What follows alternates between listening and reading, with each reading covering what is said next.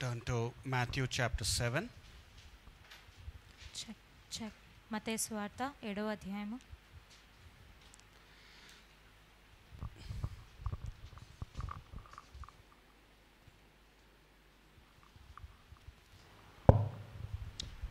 Matthew chapter 7. This is we are doing the series about the wise believer.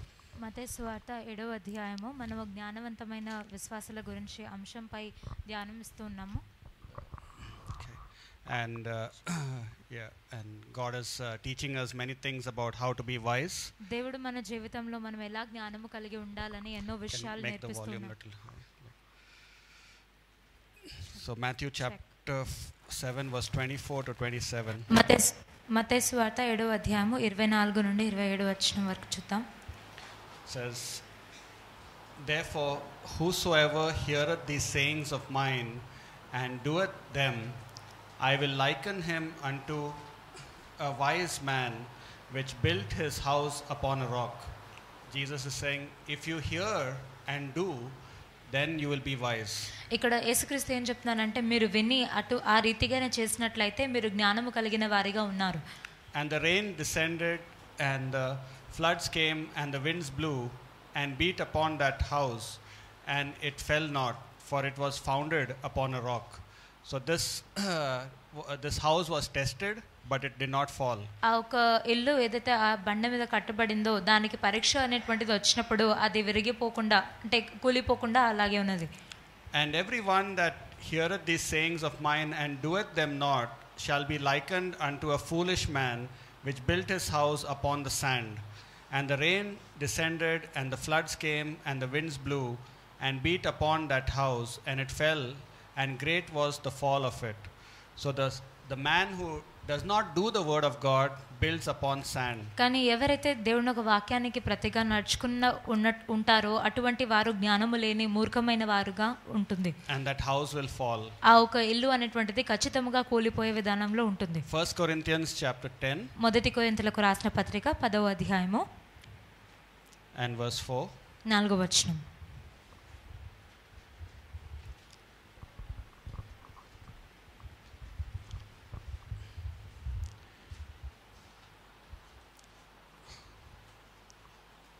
First Corinthians 10 verse 4, it says, and did all drink the same spiritual drink, for they drank of that spiritual rock that followed them, and that rock was Christ. So here it's Paul is saying the rock is Jesus Christ. ఇక్కడ ఆ బండ యేసుక్రీస్తుగా ఉన్నట్లుగా పౌలు చెప్తున్నారు. And in Matthew Jesus is saying you have to build upon the rock. మత్తయి సువార్తలో చూసినట్లయితే యేసుక్రీస్తు మన ఒక గృహాన్ని మనం ఒక బండపైన నిర్మించుకోవాలని చెప్పారు. That means we must build upon Christ. అంటే దానికి అర్థం ఏంటంటే యేసుక్రీస్తు అనే బండపైన మన ఇల్లును మనం కట్టుకోవాలి. And today we learn about the house on the rock. ఈ రోజు ఏ గృహం అయితే ఆ బండ మీద నిర్మించబడుతుందో ఆ గృహం గురించి మనం నేర్చుకుందాం. God wants our character to have the character of Christ. మన ఒక లక్షణాలు పోలికలు ప్రతిదీ కూడా యేసుక్రీస్తు వలె ఉండాలని తండ్రైన దేవుడు కోరుకుంటున్నాడు. We are the house of God. ఎందుకంటే మనము దేవుని ఒక గృహమై ఉన్నాము. And you have to build your house, the soul that is inside of you, on Christ. మనలో ఉన్న ప్రాణాన్ని మనము యేసుక్రీస్తుపై కట్టుకోవాలి. Jesus said that is a wise believer who builds their life upon me. ఎవరైతే నా మీద వాళ్ళ గృహాన్ని సృష్టించుకుంటారో నిర్మించుకుంటారో అటువంటి వారు జ్ఞానము కలిగిన వారని యేసుక్రీస్తు చెప్పారు. Because that rock in 1 Corinthians 10:4 is Jesus Christ. ఎందుకంటే ఆ బండ మొదటి కొరింథీయులలో చదివినట్లుగా యేసుక్రీస్తుగా ఉంటున్నారు. And so many times we do not know how to build on the rock. ఎన్నోసార్లు ఈ యొక్క బండపైన ఎలా ఇంటిని నిర్మించుకోవాలో మనము ఆ విషయంలో అజ్ఞానులుగా ఉంటున్నాం. Building upon the rock is not easy. ఎందుకంటే ఆ బండపై గృహం కట్టడం అనేటువంటిది తేలికైన విషయము కాదు. You have to maybe drill deep into the rock to make holes for the foundation. దాంట్లో ఒక పునాది వేయడానికి దానిగా ఆ ఒక బండ లోతులో మనం వెళ్ళాలి. And you have to take pains to build a foundation on the rock. ఆ ఒక బండ పైన పునాది కట్టడానికి ఎన్నో శ్రమలకు కూడా మనము ఎదురవ్వాలి. So building upon the ground may be very easy sometimes compared to the rock. సాధారణమైన నేల మీద ఆ ఒక గృహాన్ని నిర్మించడం సులభంగా ఉండొచ్చు బండ మీద గృహాన్ని నిర్మించడం Because కంటే. the rock will be very hard compared to the soft ground. ఎందుకంటే ఆ తేలికైన ఆ ఇసుక కంటే ఆ ఒక బండ అనేటువంటిది చాలా కఠినంగా ఉంటుంది. So God wants us to take pains to understand the character of his son. యేసుక్రీస్తు కలిగిన లక్షణాలను అర్థం చేసుకోవడానికి తెలుసుకోవడానికి మనము కూడా ఏదో నొప్పిగుండా వెళ్ళాలని తండ్రైన దేవుడు కోరుచున్నారు. And only when you take pains to go deep into the rock, then you will know more about Christ. ఆ బండ లోతుల్లో వెళ్ళడానికి ఎప్పుడైతే మనం శ్రమ పడుతూ ఉంటామో అప్పుడు యేసుక్రీస్తు గురించి ఇంకా ఎన్నో విషయాలు తెలుసుకునే వారిగా ఉంటాం. Many people only know Jesus Christ as Savior. They do not know all the virtues and secrets of Christ. ఎంతో మందికి యేసుక్రీస్తు కేవలం రక్షకుడుగా మాత్రమే వాళ్ళు తెలుసుకొని ఉన్నారు, కానీ ఆయన కలిగిన మరీ విభిన్నమైన సద్గుణాలు వాళ్ళకు తెలియదు. They are not going to study the heart of Christ. వాళ్ళు యేసుక్రీస్తు యొక్క హృదయాన్ని చదవని వారిగా ఉన్నారు. What made Christ so strong in his relationship with his father? They are not studying it. యేసుక్రీస్తు ఈ భూమిపై ఉన్నప్పుడు తను తన తండ్రితో కలిగి ఉన్న ఆ ఒక బాంధవ్యం అనేటువంటిది ఎందుకంత బలంగా ఉండే అది చదవరు. They are only happy. Jesus died for me. I'm going to heaven.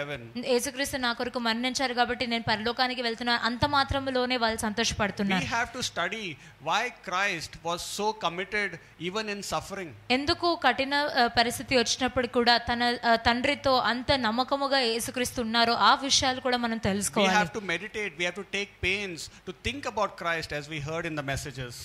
ఇప్పటి వరకు వర్తమానంలో విన్నట్లుగా మనము కూడా ఆ నొప్పి గుండా శ్రమల గుండా వెళ్ళాలి, ఆ ఒక విషయాల గురించి ధ్యానం చేయాలి. And once we learn about Christ, we must obey and build our character upon him. ఎప్పుడైతే మనం ఆ విషయాలను నేర్చుకుంటుంటామో దానికి విధేయులుగా ఉండి దాని ద్వారా మన ఒక జీవితాన్ని కూడా బండపై కట్టుకోవాలి. That's what Jesus is saying. You know about Christ, but you are not a doer of Christ. అందుకే ఇక్కడ యేసుక్రీస్తు ఏం చెప్తాను, మీకు యేసుక్రీస్తు నా గురించి తెలుసు కానీ దాన్ని పోలి మీరు చేయట్లేదు. Only a doer will build their life upon the rock. ఎవరైతే ఆ వాక్యాలను క్రియల్లో చేస్తుంటారో వాళ్ళు మాత్రమే వాళ్ళ జీవితాన్ని నిర్మించుకోగలరు. Why is that?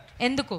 Because when we obey, we are wanting Christ to be deep in our heart. ఎందుకంటే ఆ మాటలకు విధేయత చూపించినప్పుడు యేసుక్రీస్తు మన హృదయంలో ఉండాలని మనం కోరుతున్నాం. We are building the foundation deep inside of our heart and not being superficial Christians. మన హృదయ లోతుల్లో వరకు ఆ ఒక పునాదిని మనం కట్టుకుంటూ ఉంటాము. Only those who obey, they are really lovers of Christ. ఎవరైతే దేవుని యొక్క వాక్యానికి విధేయులుగా ఉంటారో వాళ్ళు యేసుక్రీస్తు లక్షణాన్ని ఆయనను ప్రేమించిన వారిగా ఉంటారు. And they want the image of Christ into their life. వాళ్ళ జీవితంలో కూడా యేసుని పోలిన పోలికలు ఉండాలని వాళ్ళు కోరుతున్నారు. So people will come to church. There will be people in the church who hear but do not obey. సంఘానికి ప్రజలు వస్తూ ఉంటారు, సంఘంలో కూడా ఎంతో మంది వింటున్నారు కానీ దాన్ని క్రియల్లో చేయట్లేదు. Because they like the things that they see in the world. ఎందుకంటే ఈ లోకంలో చూసే వస్తువులు వాళ్ళకి చాలా ఇష్టంగా ఉన్నాయి. So if you are not building upon the rock, Jesus is saying you are building upon sand. ఒకవేళ ఆ బండపైన నువ్వు నీ గృహాన్ని నిర్మించకుండా ఉన్నట్లయితే ఇసుక మీద నీ యొక్క గృహాన్ని నువ్వు కట్టుకుంటున్నావని యేసుక్రీస్తు చెప్తున్నారు. How foolish it is to build upon sand. ఆ ఇసుక పైన గృహాన్ని నిర్మించుకోవడము ఎంత మూర్ఖత్వము. Because sand is very temporal. It is unstable. ఎందుకంటే ఆ ఇసుక అనేటువంటిది ఒక చోట స్థిరంగా ఉండదు, అది కొద్ది కాలం వరకే ఉంటుంది. To build upon sand is to build upon the world system. ఇసుక పైన ఇంటిని నిర్మించుకోవడం అంటే ఈ లోక నడిచే పద్ధతి పైన మనం మన గృహాన్ని నిర్మించుకుంటున్నాం. Why is the world system like the sand? ఎందుకు ఈ లోకము నడుచుకునే పద్ధతి ఆ ఒక ఇసుక వంటిదిగా ఉంది? Because the world system has many ideas how you have to make it in life. ఎందుకంటే మన జీవితంలో ఫలితాన్ని సాధించడానికి వాళ్ళ దగ్గర ఎన్నో మార్గాలు ఉన్నాయి. Sand also has many grains. అదే విధంగా ఇసుకలో కూడా ఎన్నో పదార్థాలు ఉన్నట్లుగా చూస్తున్నాం. And the world system also has many ideas for you. అదే విధంగా ఈ లోకంలో ఎన్నో మార్గాలు ఉన్నాయి మనం ముందుకు వెళ్ళడానికి. There are n number of things you can do in this world. లెక్కలేనంత కార్యాలు ఉన్నాయి ఈ యొక్క లోకంలో చేయడానికి. You go to the library in the world, you will see so many books. లైబ్రరీలో గనుక వెళ్తే ఎన్నో పుస్తకాలు ఉన్నట్లుగా చూస్తున్నాం. How to make friends, how to make money. ఏ విధంగా డబ్బులు సంపాదించాలి, ఎలా స్నేహం ఇతరులతో rich very quickly. ఏ విధంగా అతి తొందరలోనే ధనము కలిగిన వారిగా అవ్వాలి. Books on physics, books on chemistry, zoology, biology. విభిన్న కెమిస్ట్రీ కానీ ఫిజిక్స్ కానీ ఇవన్నీ జంతువులకు సంబంధించిన ఎన్నో పుస్తకాలు ఉన్నాయి. You can become a banker, you can become manager, engineer, doctor, lawyer. Bank లో కూడా పని దొరకవచ్చు, లేకపోతే ఇంజనీర్ గాను, డాక్టర్ గాను, లాయర్ గాను, ఇవన్నీ ఉన్నాయి. Many things are there in this world like the sand of the sea. ఈ ఆ ఒక సముద్రం ఒడ్డున దొరికే ఆ ఇసుక వంటి ఆ రీతిగానే ఈ లోకంలో కూడా ఎన్నో పద్ధతులు ఉన్నాయి. And we can choose many ideas in this world, but it will be building upon sand.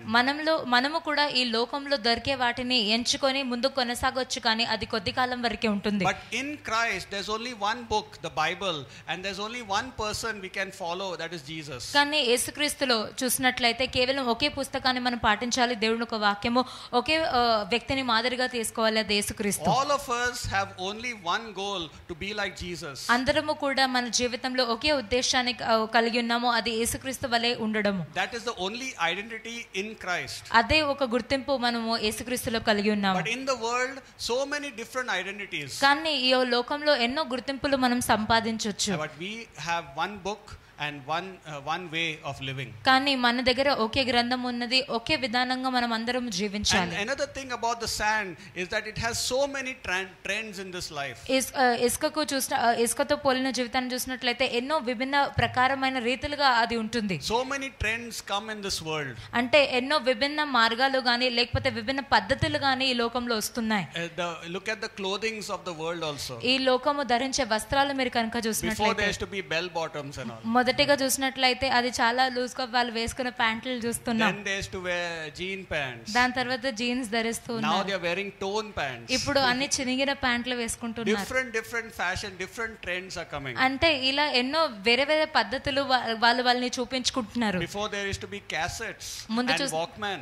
ముందు చూసినట్లయితే ఆ క్యాసెట్లు మాత్రమే ఉంటున్నవి. Black and white TVs, black and white టీవీలే ఉంటాయి. Today we have mobiles, we have TV on the mobile. ఇప్పుడు TV mobile లో ఉంటుంది, మన ఫోన్ లోనే కనిపిస్తూ ఉంటుంది. Before floppy discs, now pen drive. ముందుగా సిపియు లో ఫ్లాపీ డిస్క్ లో ప్లే చేసి ఉంటాయి, ఇప్పుడు పెన్ డ్రైవ్ లో ఉన్నాయి. This trends of this world are changing, they are temporal. అంటే కాలం గడుస్తున్న కొద్దీ ఒక జ్ఞానము లేకపోతే వాళ్ళు చూపించే పద్ధతి కూడా మారుతున్నది. So if we build upon the world system, we are building upon a foolish foundation. మనము కూడా ఈ లోకం పైన ఆ ఒక పద్ధతి పైన మన గృహాన్ని నిర్మించుకుంటే మూర్ఖమైన వాటి మీద నిర్మించుకుంటున్నాం. So we must understand how we are building.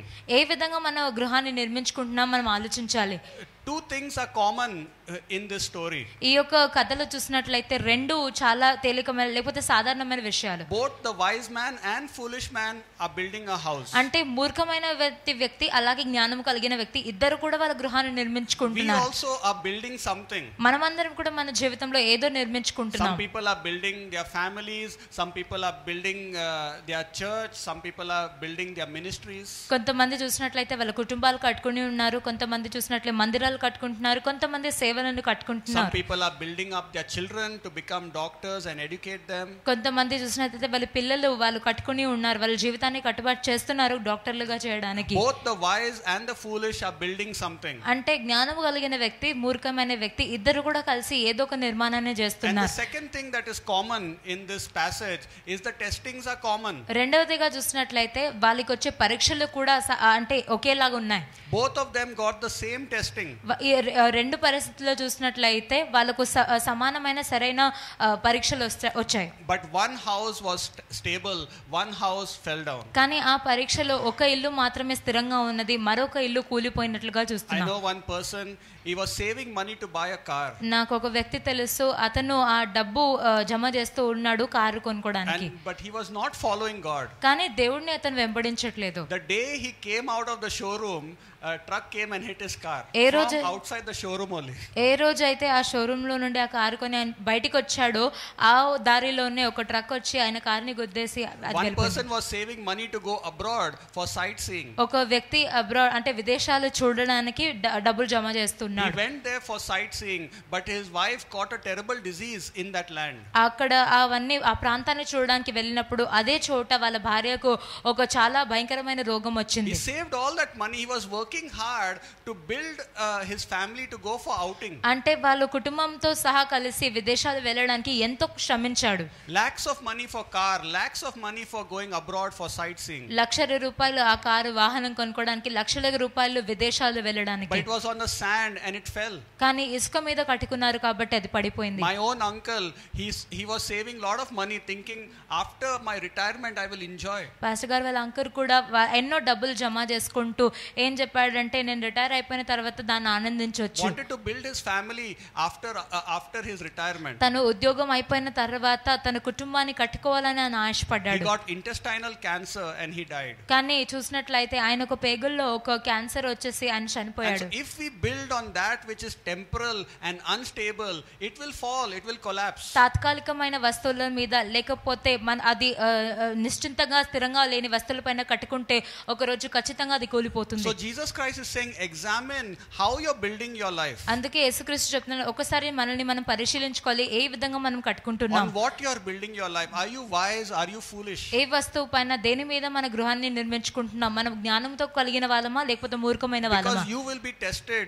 and I want to protect you from fall, he's saying. ఎందుకంటే ఖచ్చితంగా ఈ పరీక్షలు అనేటువంటివి వస్తుంటాయి, నువ్వు పడకుండా నిన్ను కాపాడాలని నేను కోరుతున్నాను. And so these three tests will come for everyone. ఈ మూడు పరీక్షలు ప్రతి ఒక్కరికి వస్తూ ఉంటాయి. First is the rain test. మొదటిగా ఈ ఒక వాన రూపంలో పరీక్షలు వస్తుంటాయి. Jesus said in this passage, rain will come. అక్కడ వాన కురుస్తుంది, వర్షం కురుస్తుందని యేసుక్రీస్తు చెప్పారు. The rain test means test from God. అంటే ఆ ఒక వాన దేనికంటే దేవుడి నుండి వచ్చే పరీక్షలకు సాదృశ్యంగా ఉంది. Rain comes from heaven. ఎందుకంటే వర్షం అనేటువంటిది ఆకాశం నుండి వస్తుంది. God is going to evaluate whether your soul is based upon rock or upon the sand. దేవుడు మనల్ని పరిశీలిస్తూ ఉంటారు, మన ఒక ప్రాణము ఇసుకపై ఉందా లేకపోతే క్రీస్తు అనే బండపై ఉందా. God came down to the Tower of Babel and to see whether it is based upon the rock or the sand. ఆ బాబేలు పట్టణానికి దేవుడు వచ్చి చూశాడు, అది ఇసుక పైన ఉందా లేకపోతే బండపైన కట్టబడిందా. But Babel was based upon the sand and it fell. కానీ ఆ బాబేలు ప్రాంతం పట్టణం చూసినట్లయితే అది ఇసుక పైన ఉంది కాబట్టి కూలిపోయింది. And so God will test you in many ways. అదే విధంగా ఎన్నో విధాలుగా దేవుడు మనల్ని కూడా పరీక్షిస్తూ ఉంటారు. Does my child really love me? నిజంగా నా బిడ్డ నన్ను ప్రేమిస్తున్నారా? Does my child love my son Jesus Christ? నా ఒక కుమారుడు యేసుక్రీస్తుని వాళ్ళు ప్రేమిస్తున్నారా? God will test you with delays in blessing you. మనల్ని దీవించే విషయంలో ఎంతో ఆలస్యంగా దేవుడు దీవిస్తూ ఉంటారు. He may not give you what you want for long time. చాలా ఎక్కువ కాలం పాటు మనం అడిగింది ఆయన ఇవ్వకపోవచ్చు.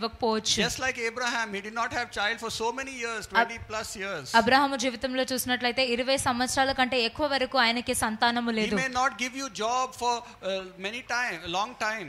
ఎక్కువ కాలం పాటు మనకు ఉద్యోగం లేకుండా దేవుడు ఉంచొచ్చు. He may not make you a pastor, he may not give you success for a long time. ఒక చాలా కాలం పాటు మన జీవితంలో ఫలితము లేకుండా ఆయన చేయొచ్చు. He may not give you a marriage partner immediately. ఒక వివాహ జంటను మనకు అతి తొందరలోనే ఆయన ఇవ్వకపోవచ్చు. That will be the rain test from God. ఇవన్నీ కూడా వర్షము పోలిన పరీక్షలు ఉన్నాయి మన జీవితంలో. Are you able to love God and love his son and still obey him even though you're tested with delays? అయినప్పటికీ కూడా ఆలస్యం ద్వారా మనం పరీక్షించబడినప్పుడు దేవుడిని ఆయన కుమారుడిని మనం ప్రేమించే వారిగా ఉన్నామా? Many people they'll pray, Lord, this year if you don't provide for me, I am finding my own way. ఎంతో మంది ప్రార్థన చేసే విషయాలు ఇలా ఉంటాయి, ఈ రోజు దేవా ఈ ఒక సంవత్సరంలో నన్ను మీరు ఆశీర్వదించకపోతే నేను వేరే దారి చూసుకుంటాను. If this year there is no success in ministry, I am quitting the ministry. ఈ సంవత్సరంలో నా సేవ పరిచర్యలో ఫలితము లేకపోతే నేను సేవ మానేస్తాను. They are failing the delay test. అంటే దేవుడు చేసే ఆలస్యం విషయంలో వాళ్ళు విఫలం అవుతున్నారు. God may not provide things very quickly for us, but we have to still trust him and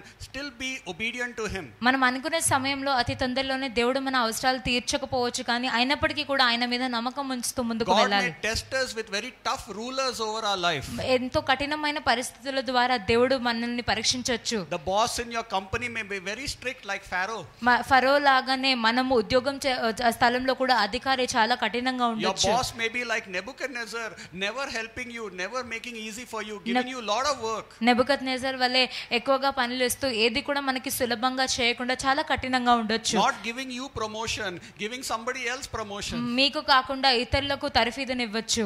And you may feel, I don't like this, and then you'll be complaining to everybody during this rain test. అప్పుడు ఆ ఒక పరీక్షల్లో మనం కూడా ఫిర్యాదులు చేస్తూ ఇతరులకు చెప్తూ ఉంటాము. And God may do many things to test you. కానీ మనల్ని పరీక్షించడానికి దేవుడు ఎన్నో విధానాలుగా పరీక్షించొచ్చు. But you have to still be obedient as a wise man. అయినప్పటికీ కూడా జ్ఞానం కలిగిన వ్యక్తి వలె మనము ఆయనకు విధేయులుగా ఉండాలి. And then there is the flood test. రెండవదిగా చూసినట్లయితే ఆ ఒక గొప్ప ప్రవాహం అనేటువంటిది వస్తూ ఉంటుంది. This is the pressure from many situations in our life. అంటే మన జీవితంలో ఎన్నో పరిస్థితుల ద్వారా మన మీద ఒత్తిడి అనేటువంటిది గురవుతుంది. Many circumstances in our life will put pressure upon us. ఎన్నో పరిస్థితులు మన జీవితం పైన మనల్ని ఒత్తిడి గురి చేస్తూ ఉంటుంది. Sometimes health problems, sometimes children problems, ministry problems. కొద్దిసార్లు ఆరోగ్య విషయం అవ్వచ్చు, లేకపోతే పిల్లల విషయంలో కావచ్చు, సేవ పరిచర్య విషయంలో కావచ్చు. All the side Paul is saying, all the side I'm troubled. అంటే నేనున్న ప్రతి ఒక్క చోట నుండి నాకు ఏదో ఒక సమస్య. And circumstances will be always against us. ఆ ఒక పరిస్థితులు అనేటువంటిది మనకు వ్యతిరేకంగా ఉండొచ్చు. Problems in family, problems with relatives, problem with finances, problems everywhere. కుటుంబంలో చూస్తే, బంధువులతో చూస్తే, ఆర్థికమైన విషయంలో చూస్తే ప్రతి ఒక్క చోట మన పరిస్థితులు మనకు విరుద్ధంగా ఉన్నాయి. It will come like a flood and you may don't know what to do.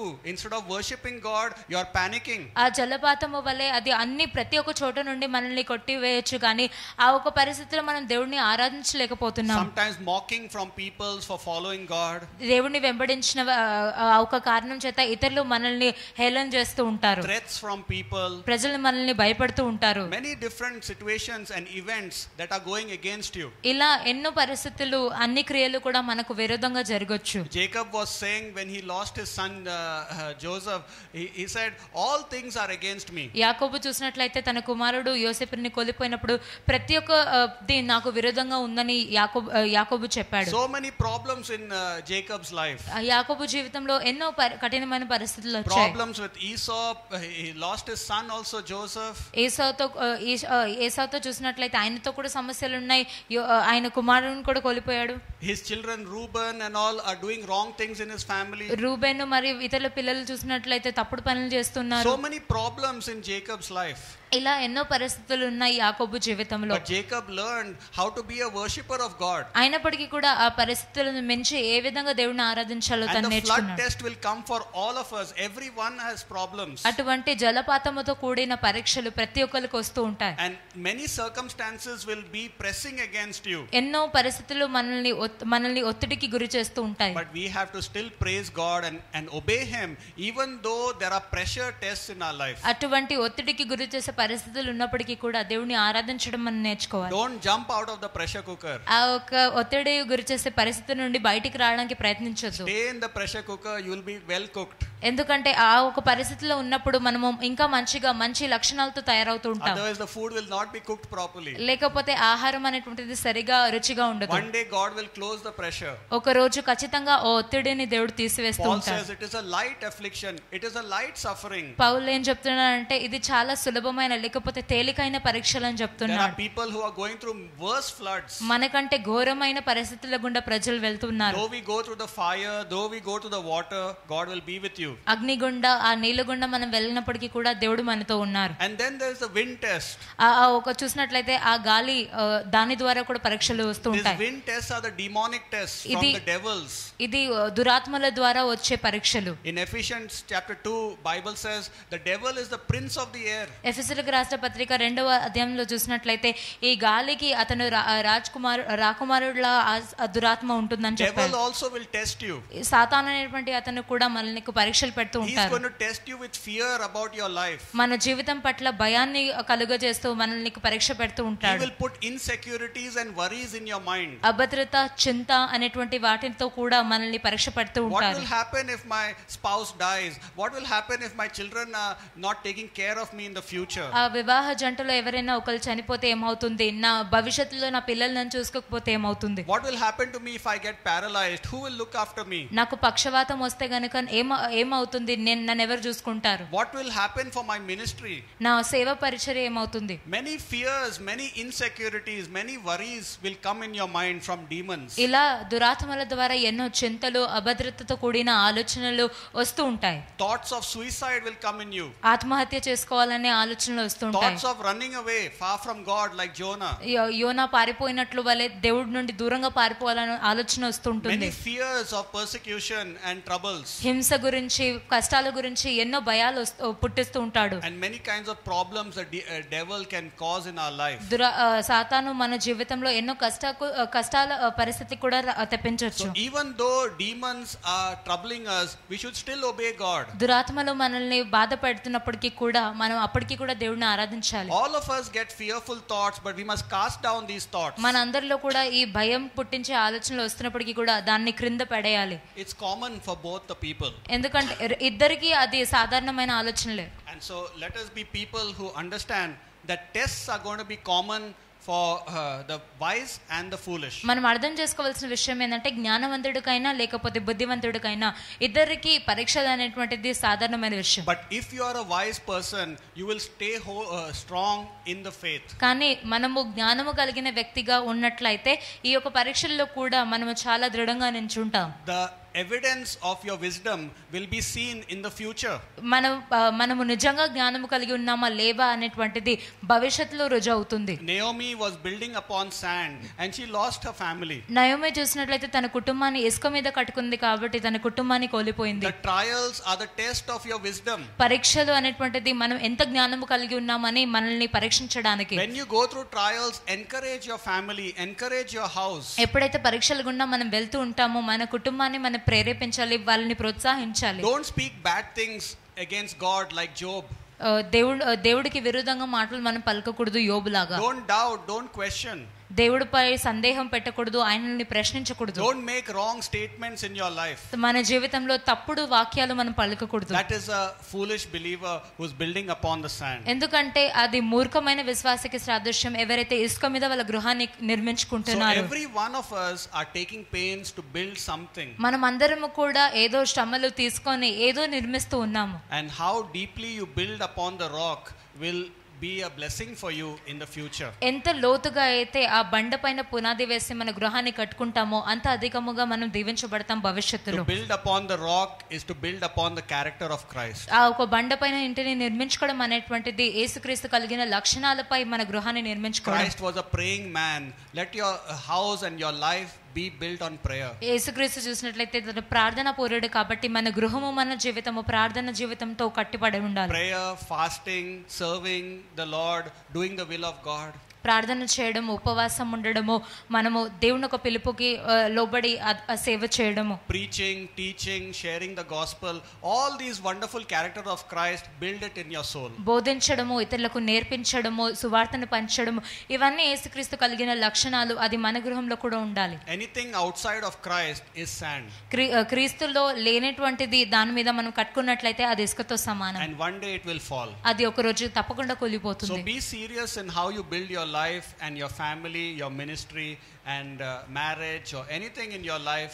Be serious that you build it upon Christ. ఏ విధంగా మన జీవితాన్ని, మన కుటుంబాన్ని, మన పిల్లలను లేకపోతే మన వివాహాన్ని దేనైనా గాని మనం నిర్మించుకున్నట్లయితే మనం శ్రద్ధ వహించాలి, మనం క్రీస్తు పైన కట్టుకోవాలని. Because you will be evaluated by God for approval. ఎందుకంటే మనల్ని స్వీకరించడానికి తప్పకుండా పరీక్షలు పెడుతూ ఉంటారు దేవుడు. And if God does not approve it, it will fall. ఒకవేళ దేవుడు మనకు ఆ ఒక అనుమతిని ఇవ్వకుంటే అది తప్పకుండా కూలిపోతుంది. The world system has many trends which attracts us. ఈ లోకంలో చూసినట్లయితే ఎన్నో పద్ధతులు, ఎన్నో రూపాలు ఉన్నాయి, అది మనల్ని ఆకర్షిస్తూ ఉంటాయి. But have one goal only, I want to become like Christ. కానీ ఒక్క ఉద్దేశాన్ని మనం కలిగి ఉండాలి, నేను యేసుక్రీస్తు వలె మారాలి. I don't want to look at the world system. ఈ లోకం వైపు నా కనుదృష్టిని పెట్టను. I want the nature of Jesus Christ in my life. యేసుక్రీస్తు కలిగిన లక్షణాలను అలా ఉండాలని నేను కోరిక కలిగి ఉన్నాను. Amen. Amen. So let us be wise and build upon Jesus. అందుకే మనం కూడా జ్ఞానం కలిగి ఉండి క్రీస్తు అనే బండపైన నిర్మించుకుందాం. Father, we thank you, we praise you that Christ is everything for us, Lord, that you have shown us. తండ్రి దేవా, మిమ్మల్ని స్తుతిస్తూ ఆరాధిస్తున్నాము. క్రీస్తే సర్వస్వమై ఉన్నారు మా జీవితంలో. Help us to see the future of how we are building. ఏ విధంగా మేము నిర్మించుకుంటున్నామో దానికి కలిగిన భవిష్యత్తును మాకు చూపించండి. Help us, Lord, to show you that we are going to be obedient in the rain, flood and the wind test. మాకు సహాయం చేయండి మీకు చూపించడానికి. వానలో అయినా లేకపోతే ఆ గాలిలో అయినా ఆ జలపాతంలో అయినా మేము మీకు విధేయులుగా ఉంటాము. Help your people to be serious about learning about Christ. క్రీస్తు గురించి నేర్చుకోవడానికి మేము చాలా ఎక్కువగా శ్రద్ధ వహించేలా మీ ప్రజలకు మీరు నేర్పించండి. Thank you that with your grace, with your Holy Spirit, with your help, we can build upon the rock. దేవా మీకు వందనాలు, మీ యొక్క కృప ద్వారా, పరిశుద్ధాత్ముడి ద్వారా, మీ యొక్క సహాయము ద్వారా మేము బండపైన మా గృహాన్ని నిర్మించుకోగలుగుతున్నాం. In Jesus' name. యేసుక్రీస్తు నామములో అర్చనాం తండ్రి. Amen. ఆమేన్.